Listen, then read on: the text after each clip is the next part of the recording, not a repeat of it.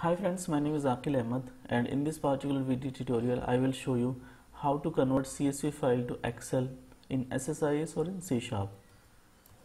So in this video we will convert a CSV file to an Excel file using C# console app, and then we will also convert that particular code into the SSIS package so that you can run the same code from the SSIS package as well. So let's jump to the demo. In my D files location I got a file customer.csv. So this is the file, and let me open this particular file in a text pad. So you can see that this is the data, that it contains person's ID, first name, last name, address. So your file can contain any type of data.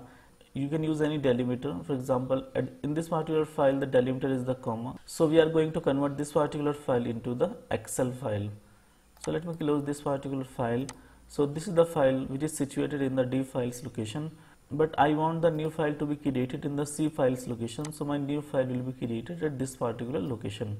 So I can go back to the D files location, and I also created a logs folder here so that in case the process fails, then the log should be created here. So for example, if there is some issue with the file, some formatting issue, and if the process fails, then it should create the log file at this particular location. So I have created a folder here. So I have already prepared the C# console app, and I can explain you the code in brief, and then I can just try to execute it from the C# console app, and I will also try to execute it from the SSIS package, and then I will share this code with you so that you can use it in your environment, and I will also share the CSV file that I am using in this case. So what we are doing, that in the main function we have declared a variable current date time, and we are getting the current date time YY MMDD, hours, minutes and seconds as well, so that when the log file will be created, then we will append this particular value to the log file so that we can easily identify like when a particular log file was created. And this is the path of the log folder. So in case if your log folder exists in some other location, then you can provide your path there. Then we have used the try block, and the delimiter for the file is comma, so we have provided the comma here, and these variables like create table query and columns we will be using in the code below. And this is our source file name, D files customer.csv. So in case if you have different CSV file, then you can provide the path here. And this is our dashed file name, so this is the path of the Excel file. So I want to create a customer Excel file in the C files location. There is one important thing that you need to remember, that you do not need to provide .xlsx. The code will provide the value by itself, so you can just give the file path along with the file name, and that's it. The extension will be added by the code itself. And then we have created an instance of the OLEDB connection, and this connection will be used for the Excel file. And then we have declared an instance of the OLEDB command, and this command will be used to create the Excel file and the table inside the Excel file. And then we have declared an instance of the stream reader class, which will be used to read the data from the CSV file. And now we are creating another instance here.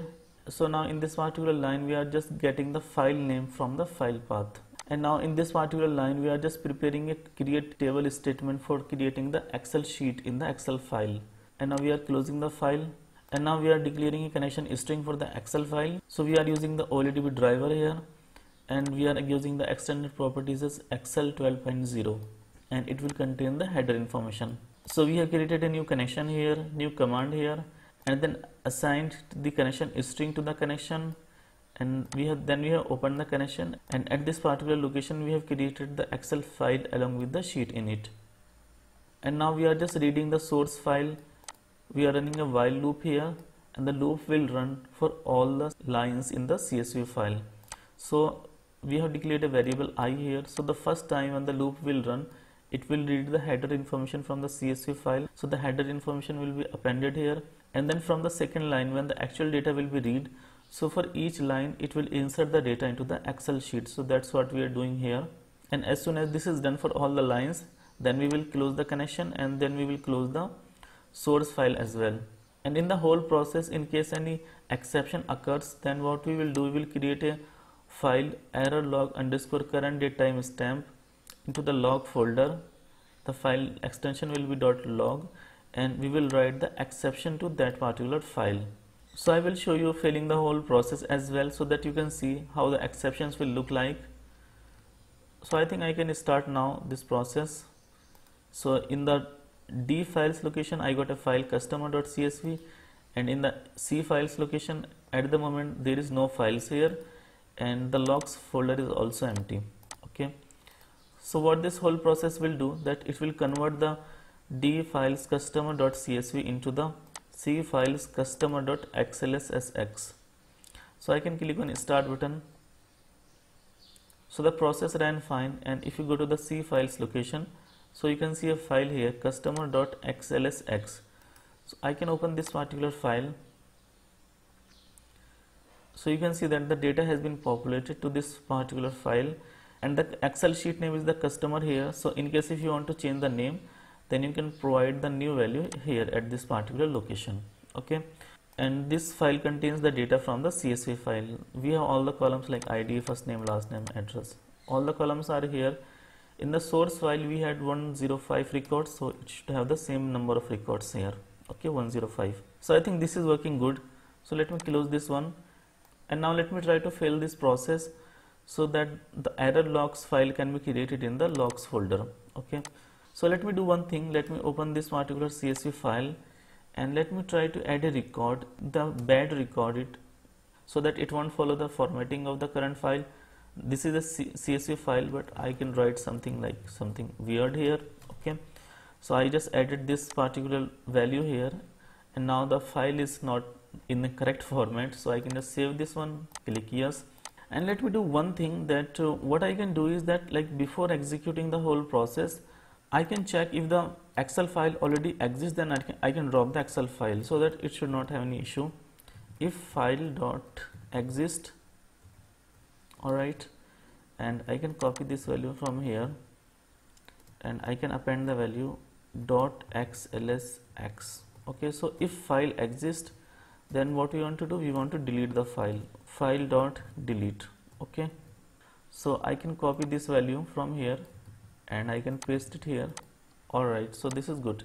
So now what will happen when the process will run, then if the file will be there, the Excel file, then it will delete the file and it will recreate the file from the CSV file. So let me execute the process. Alright, so the process ran fine, and I can go back to the C files location, and if I open this Excel file, so you can see that the file has been created and it should have inserted 105 records, because the issue was in the last line in the 106th record, so that's why it has inserted 105 record and the process got failed on the 106 line. So I can go back to the D files logs folder, and there should be an error log file created here with the actual error message. Yeah, the file has been created here, and I can open this particular file. So what this is saying, that the number of query values and destination fields are not the same. So I think this is giving the error exactly the same, because in the destination Excel file we have, I think, 5 or 6 or 7 fields, those values you want to be inserted, but in the source files in the last line we have added just one value. So that's why the fields are not the same, so that's why the insert query is failing for that particular line. Okay, so this is the error message, and in case if some other type of error will also occur, then all the error logs will be created at this particular location. Okay, so this was about executing this code from the C# console app. Now let me create a blank SSIS package and try to execute the code from the SSIS. So I can click on create a new project, select integration services project, next. I can paste the project name here, create. So they should create a blank SSIS package for me. Alright, so the blank SSIS package has been created, and I need to drag and drop the script task into the control flow window. So I can just drag and drop the script task here. I can right click and configure the script task. Our language is C#, so I will leave this one as it is, and I can click on edit script, so that it will open the script editor for me. Alright, so the script editor has been opened up, and let me go back to the C# console app. Alright, so let me copy this particular code from here, and I think I need to copy till this particular location. Right click and you can click on copy, and then I can paste this value here. It is giving some exceptions because some namespaces are missing. So what we can do, we can hover our mouse here and click on show potential fixes using system.io.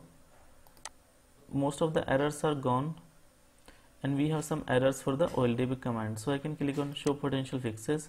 using system.data.oldb. Okay, so I think all the errors are gone now. Yeah, so I can click on file, exit, and I can click on OK, so that it will save the code inside the script task. And what I can do, I can go back to the C files customer.xlsx and I can delete this file, so that you can see that the file should be created from the SSIS package. So I can remove that bad line from the customer.csv file. So I can go in the end and I can delete this line and I can save the CSV file. Alright, so now I can just try to rerun this particular code from the SSIS package, and the SSIS package should create an Excel file in the C files location. So I can click on start button. So the package ran fine, and if you go back to the C files location, so you can see that a file customer.xlsx has been created, and you can open this particular file. So you can see that the data has been exported correctly into the Excel file. All 105 records have been exported. So you can use any CSV file and it can convert the data from the CSV file to the Excel file. So I think that's it for today's video. Thank you guys for watching the video, and if you like the video then please click the like button. Do subscribe to our channel, press the bell icon and click on all so that you will be notified every time I upload a new video. Thank you so much.